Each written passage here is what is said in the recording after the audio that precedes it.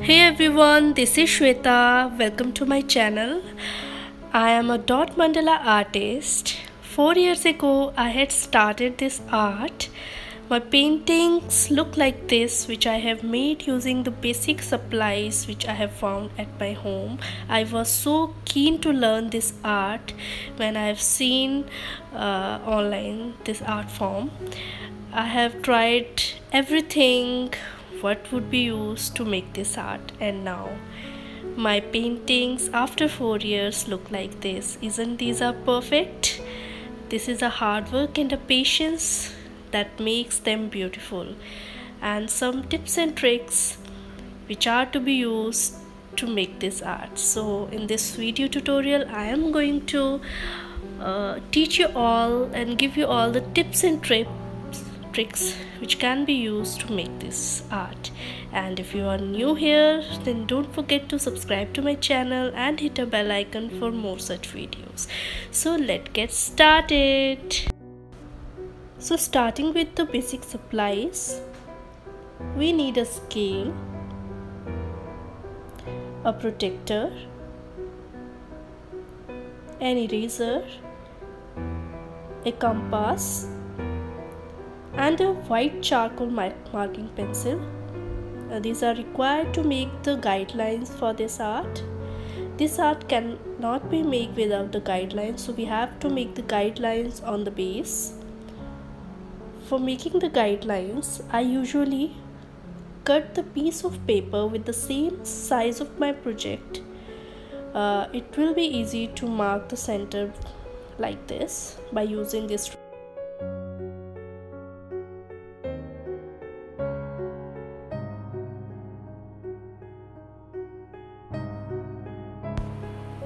So let's talk about the tools now. If you are new to the art, don't buy the main tools for the dottings. Use instead the basic supplies which you can find out at the home, like brush, toothpick, pencils, nails, even your lipstick bag. You can use anything with the flat side for making this art. I also had done this and try to learn this art. These are the paintings which I have made using the basic supplies when I was learning this art. And now after when I was able to do this art, I bought some of the dotting tools online. Like these are the pinpointing dotting tools which usually used for the nail art. These are used to dot upon the nails, and these you can find out online easily. The metal one are not available online, but the wooden one are available. Both serve the same purpose, so you don't have to worry about it. The wooden one also do the same work, and the metal one also do the same work. This I have used to make the pinpointed dots which I am showing here. These are made using this nail stylus, and see how beautiful the dots looks. These are made using these nail styling dotting tools.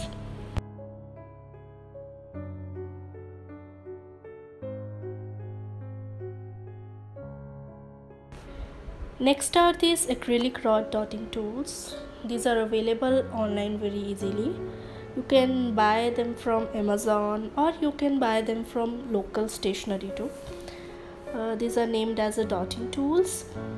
These have a very beautiful flat end and are of different sizes, so you can make a different dots of different sizes.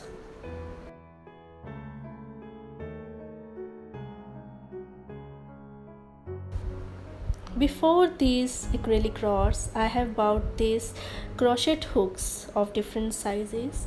These also had flat ends, so these can also be used as a dotting tools. These are little cheaper than the acrylic rod dotting tool. That is why I have first tried these tools, and believe me, these are more accurate in size than the acrylic rod dotting tools. These are of 12 in number and we can make 12 different sizes. So now let's talk about what base can be used to make these paintings. Earlier when I had started learning this art, I have used this canvas board for my mandala paintings, as these are cheaper and easily available in the nearby stationeries. But later on I found that they are not good enough for this painting, as dots doesn't look good on this base. After that I had used this cardstock paper. These are little thick paper. The paper used for the paintings above 200 GSM, you can use that. The color pops on this really well, and they are flat in surface, and I have made some YouTube video tutorials on this paper. Look, the paintings look so good on this. Later on when I had started professionally, so I moved to this MDF board. This is medium density fiber wood. I've used this for my paintings. These have a very smooth texture, so these are perfect for the dot painting. See, this painting I have made on an MDF board, and the dots look so perfect on this. So if you are thinking of doing it professionally, then you can go for this MDF board. This is the best base for this art. See, the dots are so clear and pops up very well. So this is the right choice. So move to the next part about the paints. Many followers ask this question, which color can be used to make this painting? And I must say the acrylics are the best paints which can be used to make this dot mandala art, as these are water based paints. So you can use water to thick or thin this, or you can use medium to thick or thin the paint. These are perfect for dot painting. You can use fabric colors also. These are also near to acrylics. You can use acrylic pouring paints, having a perfect consistency for the dotting art. Or moving further, I will tell you the right consistency for the paints for the dotting art. What would be the right consistency? Flash acrylics are also good for this. These are the brands actually. The paint is only acrylic. You can use any brand acrylic paint. They come in tubes, they come in bottles, they come in and anything, you know, but they are perfect. These are the multi-surface paints of folk art which I have used for my mugs and for ceramics.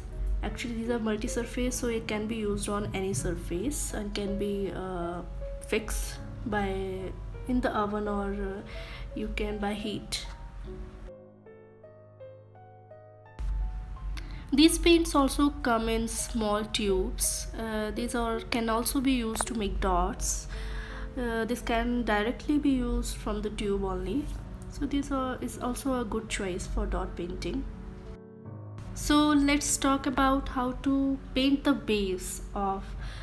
Actually, sometimes I use the spray acrylic paints, or sometimes I use direct acrylic paint and paint it with a brush on a surface.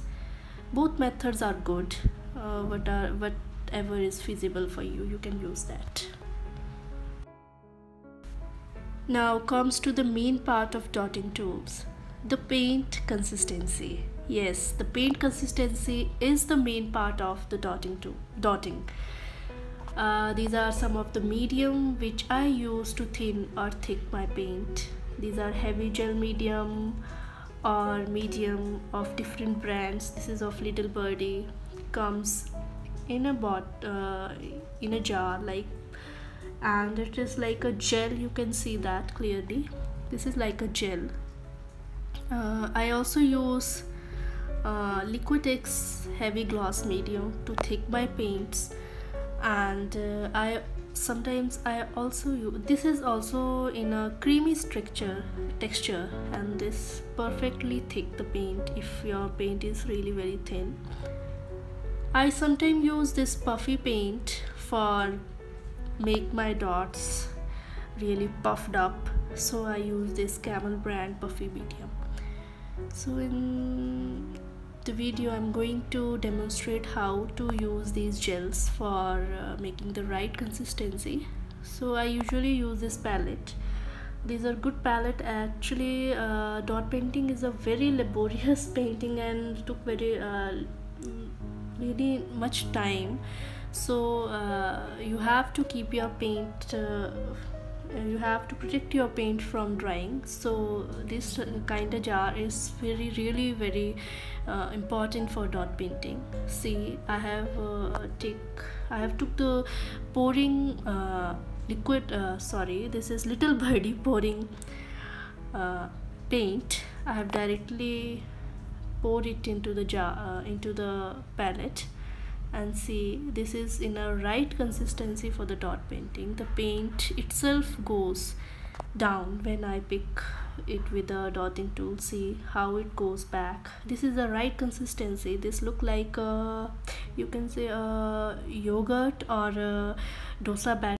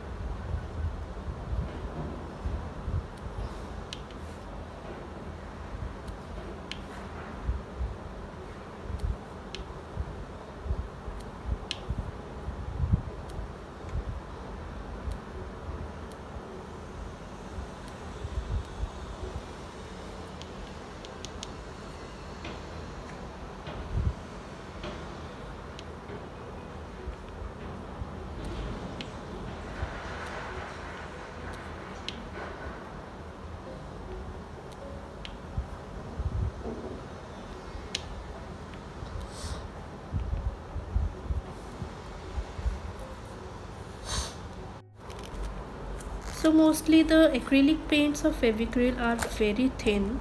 We have to add the thickening medium for thicken it out for the dot painting. So see, I have took a white acrylic paint of Fevicryl and now I'm adding here a Liquitex medium. I'm going to add a Liquitex heavy gel medium here to make it thick.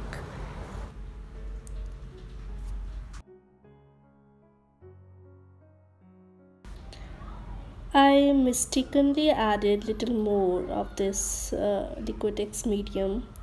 You will require a loop full of this medium to thicken up this much of paint.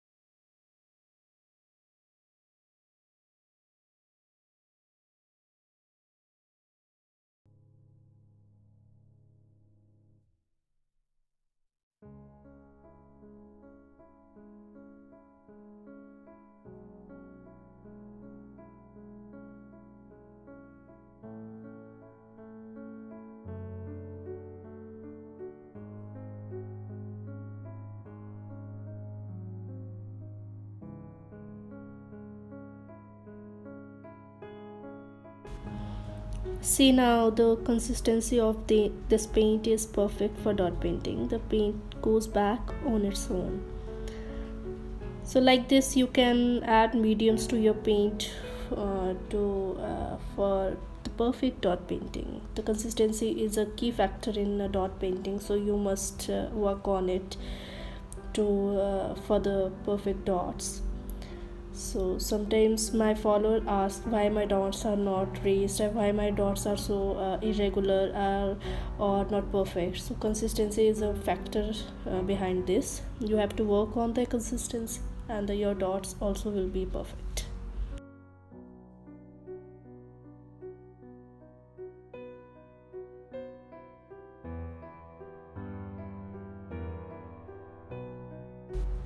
Now comes to the puffy medium. I just added a little drop of this puffy medium to this white paint whose consistency just I had created. So I just mix this puffy paint with a dotting tool and now I'm going to drop it over the base. See how beautiful raised dot it makes. See, I took the paint and placed the dot over the base. See the difference between the previous dot and this dot. This puffy medium is perfect for the puffy dots.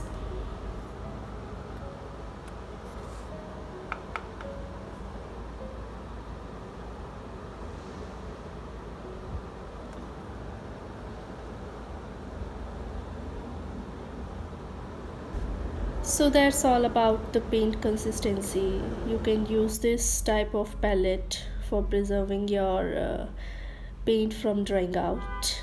You can take a break between your painting also. Now comes to the final step, the sealing part.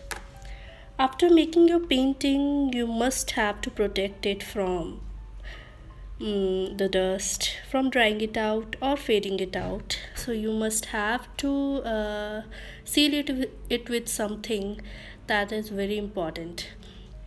So there are some options. These are first option is mod board.